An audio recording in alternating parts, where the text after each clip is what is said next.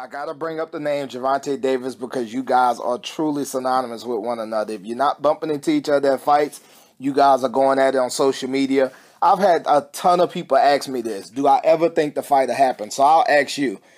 It seems like it's so far away, but it's so near. Do you see you and Gervonta Davis have a lock in horns? I don't know. Honestly, I don't know. We'll see when it happens.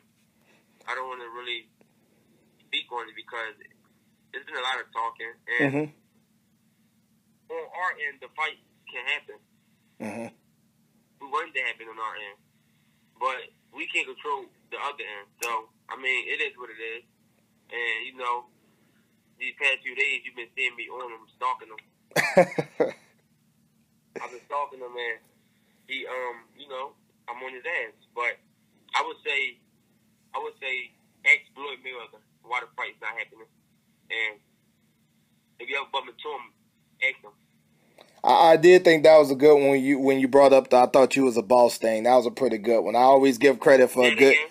I said when you said I thought you were a boss, I thought that was a good one. I like to give credit for good snaps. That was a good one. Yeah, it was. I mean, I thought he was a boss. You can't talk like a boss and don't be a boss, man. Like, that just don't make sense. Like, and you ask him, you hope somebody let you fight. Yeah. How did that sound? It don't even sound right.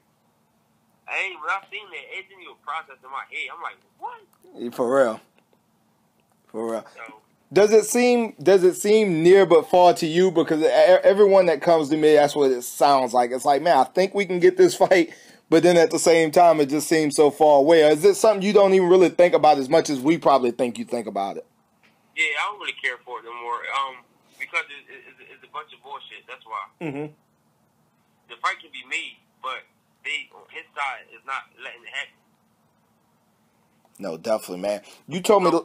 And then a lot of people say this. Oh well, if it's not Davis' fault the fight not happening. His team not. Well, Davis needs to shut the fuck up.